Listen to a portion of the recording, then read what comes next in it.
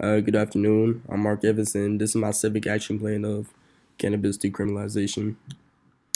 The problem that I'm trying to address in my issue is the decriminalization of marijuana on the congressional level to help pass convicts to seek better sentences and help apply them for expungement of their federal charges once they'll be able to be released after seeking new sentences.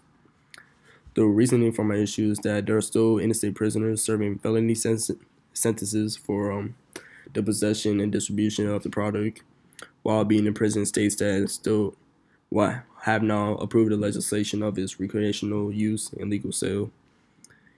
And although cannabis corporations and businesses are now making profit off of the products, there are like past offenders who have been arrested and unjustly sentenced decades ago that are like still being held unjustly under the prison system while newly accepted laws are being legislated and they don't apply to their amnesty.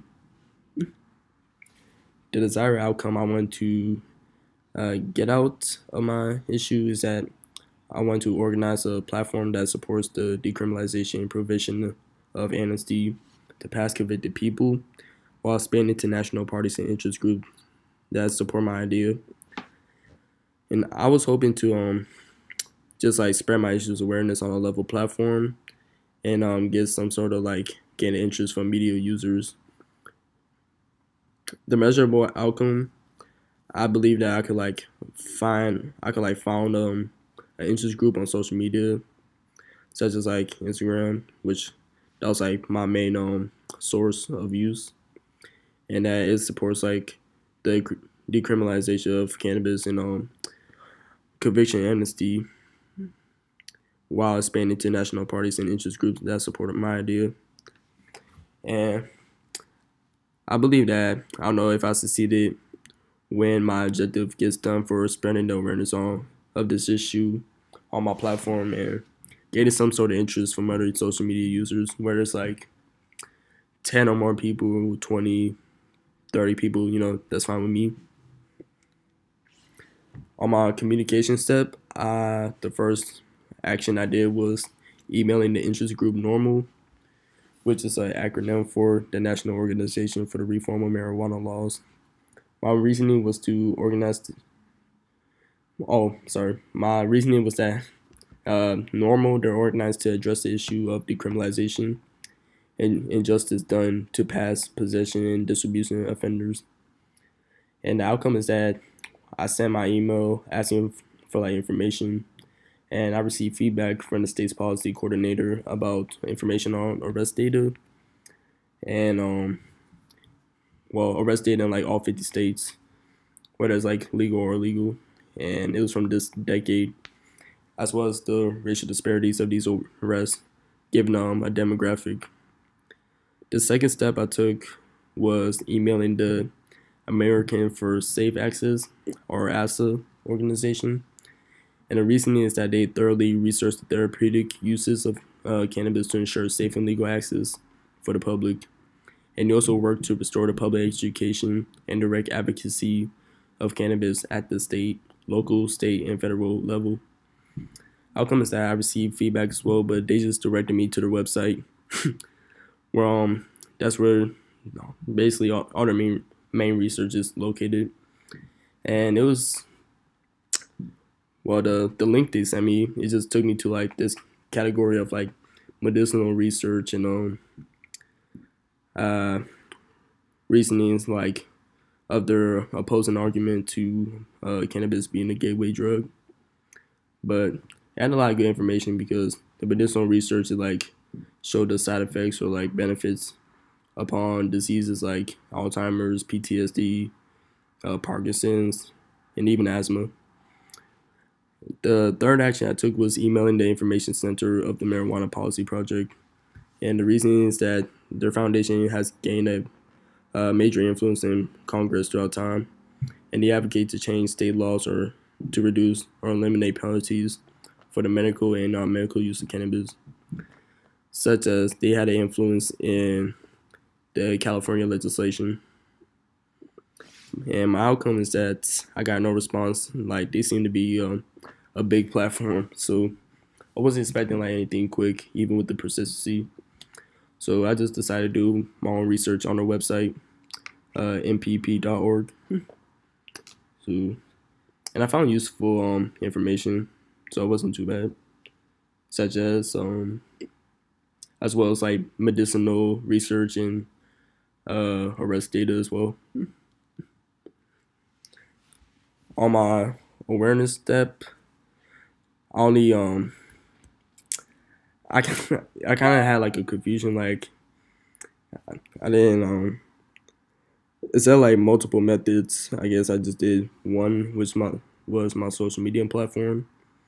But the first step I took in addressing my issue was addressing why decriminalization is important, because I want to spread awareness of people who are still convicts in legal states where possession and distribution is now acceptable. And the outcome is it received little likes to begin because it was a new account, but it gained more throughout time. Like the more I shared on my main platform, and the more I just posted.